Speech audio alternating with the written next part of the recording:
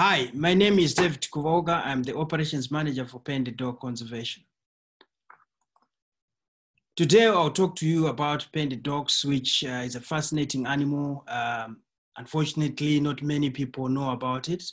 There's less than 7,000 dogs left in the wild, and their situation has really been caused by a lot of loss of quality habitat, a lot of snares, roadkills. And if we really don't do something about it right now, these dogs can go extinct in our lifetime. So I hope after this presentation, I will have many people that will jump on the wagon and we'll be together to protect these animals. We are located in Southern Africa, Zimbabwe to be specific, and our work is mainly in Hwange National Park, and we are also in Manapus up there. Hwange is close to my heart. This is where I grew up with my father working for national parks. He did that for 42 years, has since now retired. And these were my formative years. I would be in Hwange there just seeing blue wildebeest and hearing the roaring of lions outside of the house where I was. And this is where I got hooked up into conservation. And it has been my life, and I know nothing else. At some point, we would be catching snakes and releasing them into the wild with my old man. Really, this is how I started to be introduced into human-wildlife conflict, how to deal with wildlife that is in your space. And really, this stuck to me, and it became a passion that I continue with today. Pended dogs. Pended dogs have this striking coat that you can see there. It will not be difficult to really identify them if you have the opportunity to see them in the wild. Pended dogs have the brown, the black, and the white color patterns that you see. But you have to realize when they're born, pups are black and they have white tails, and the coating changes as they grow. They're born in a den, of course, to their mom, who is the alpha female. Pended dogs live in packs, and the alpha female really commands the pack. It determines where the dogs will go for a hunt, where the dogs will rest, and also maintain the discipline within the pack. Pended dogs work together very well. They don't work with aggression so that the pack is together. They really do it cooperatively. This is through playing around. They do a lot of playing around. They do a lot of tails wagging. They do a lot of sneezing. They do a lot of running around and jumping around. All this is in order to make sure that they are bonded together as a pack. They will need this when they go on hunts. They will need this when one of them is lost and they're trying to find the other, and they're doing the who calling, etc., etc. So this social network, this social system is critical to pended dogs.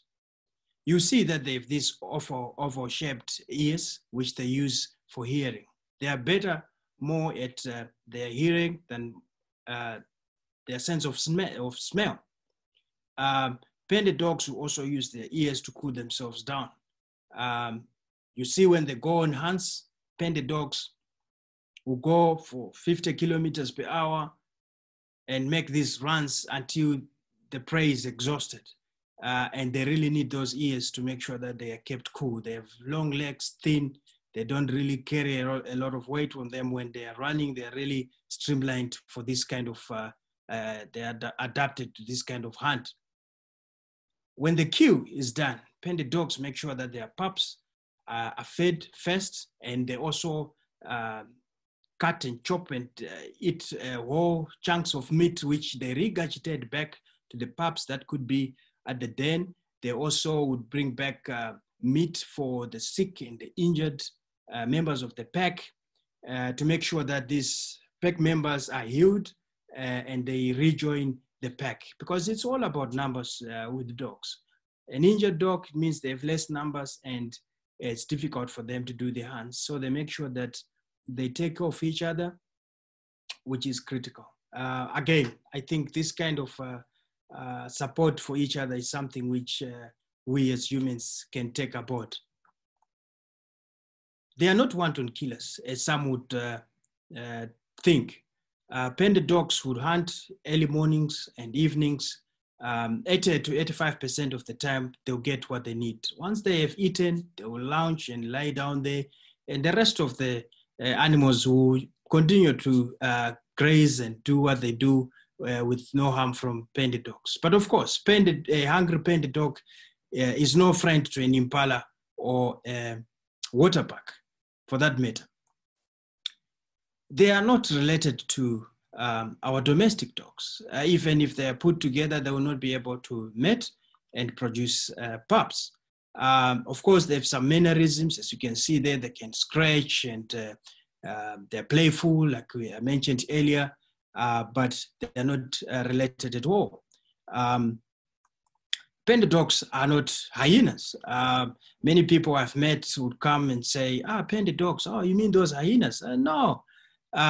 Panda dogs are panda dogs, and hyenas are hyenas. Hyenas weigh more. They're about 60 kilograms, and panda dogs about half of that, which is about 30 kilograms. So you can see on the left, that's your panda dog with the collar. It's fitted with a GPS collar there, and your hyena is the one on the right. These guys are not friends, and when they meet, this happens. When panda dogs meet a solitary hyena, they will do their best to chase it off, because hyenas are kleptoparasites. They will follow panda dogs so that when they make a kill, they chase them off the kill and eat their food. So panda dogs know that. When also hyenas are moving around, they see a solitary dog, they'll go after it. Many pups have been killed in dens by hyenas and lions, just as part of their natural elimination of competition. So for those who didn't know, panda dogs are not hyenas. So panda dogs were many at the turn of the century. We are talking about 500,000 of them, but now we are looking at less than 7,000. And there were laws that were passed in the past, in Zimbabwe, for example, in 1916, which allowed people to shoot on sight and kill dogs and be paid about £5. And this led to a lot of dogs being killed by mostly cattle ranchers that saw this as a threat to their business. And fortunately enough, now there's a new law that is protecting panda dogs in Zimbabwe, passed in 2020. So something good has come out for the wildlife during this year.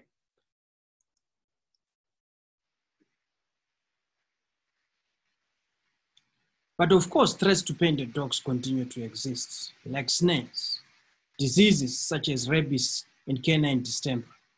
We have loss of quality habitat, which means a lot of roadkills are on the increase because of the developments that are happening around the protected areas. That's why we have taken on board our communities, especially the children, through our children's bush camp, so that we can teach them and conscientize them about the environment. We take them into the local Wange National Park so that they can see wildlife in a different view.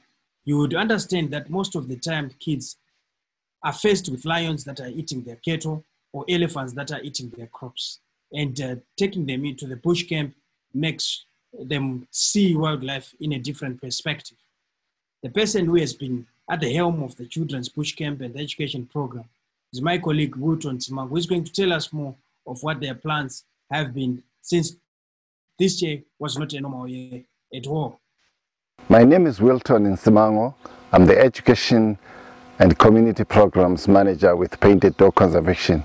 We are here at the Children's Bush Camp, where we normally conduct our flagship free of charge 4-day residential program, which aims to not merely teach new concepts about the environment, but to promote an emotional attachment to it that will lead to a lifelong attitude of caring for it. The program targets 23 local primary schools every year, but due to the COVID-19 pandemic, we only managed to conduct 7 camps covering 253 kids earlier this year.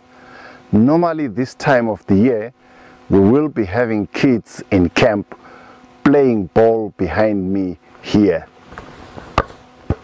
However, with your support, the challenges have turned into opportunities where we have designed an intensive outreach program which we intend to roll out into the schools as soon as schools reopen. Indeed, it would be fantastic to have these happy faces back at the Children's Bush Camp again. We have had over 13,000 kids coming through the Bush Camp. And what more can show the impact of the Children's Bush Camp other than Belinda, the girl in the middle, who came at grade 6 at 11 years old and is now working for our anti-poaching unit. And our anti-poaching unit has been on the ground since March, making sure that we keep boots on the ground, and indeed, through your support, we have managed to do so. We'll hear now from a colleague of mine, Enoch Zulu, who heads our anti-poaching unit and has been doing that for 10 years with us. Since the coronavirus pandemic, we have seen a serious increase in poaching activities. During the lockdown period, spanning from April to end of June 2020, we have collected 1,186 snares compared to 471 snares collected during the same period in 2019. Despite the lockdown, we haven't stopped our patrols. Thanks to your support, not only have we maintained our patrols, but we have also increased our effort by engaging the local community volunteers. As you can see, some of them behind me, to cover as much ground as possible. Normally, we do an average of 70 patrols per month. Now, with the addition of the community volunteers, we are conducting more than 100 patrols per month, and we are looking forward to complete over 1,000 patrols by end of year.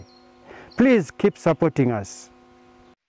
Indeed, let's continue supporting our rangers. More often than not, they put their lives at risk, protecting the wildlife that we so much love, putting smiles on our faces. They inspire us like my father inspired us. They inspire communities, and they make us feel comfortable knowing that our wildlife is protected day and night. Indeed, rangers deserve more of our support, honor, and empowerment. One of the activities that we do to mitigate the threats to painted dogs is research and monitoring. Our teams are out there day in and day out, tracking and identifying where the dogs are so that they can see if there is any injured dogs or any missing dogs. And this allows us to have timeless interventions. Since March, we have desnamed a couple of dogs already because of the peak in poaching that has happened during the pandemic.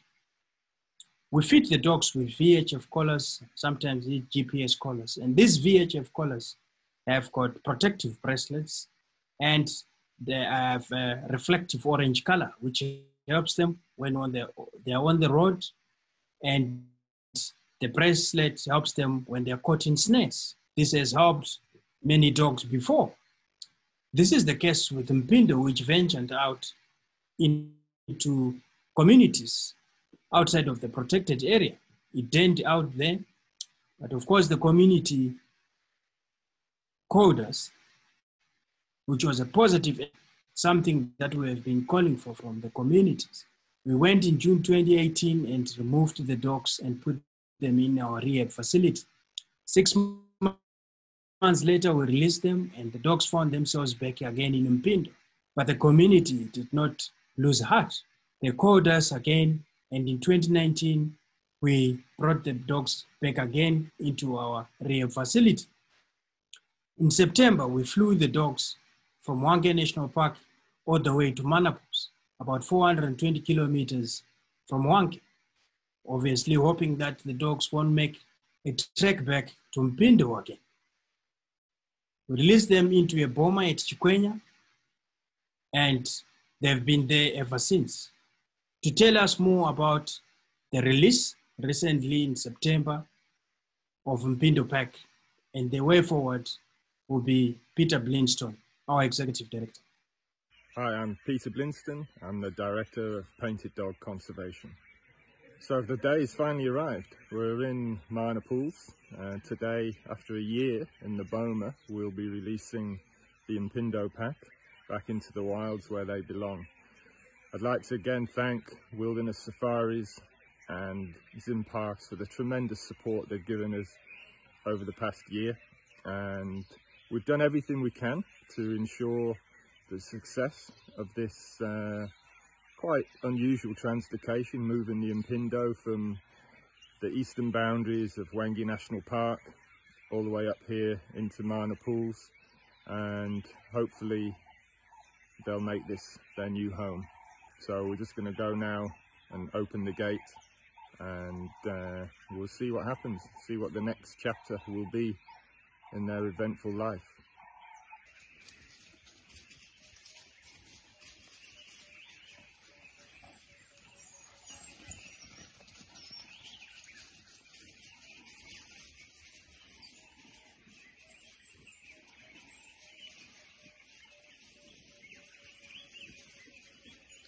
Pups are so nervous about coming out.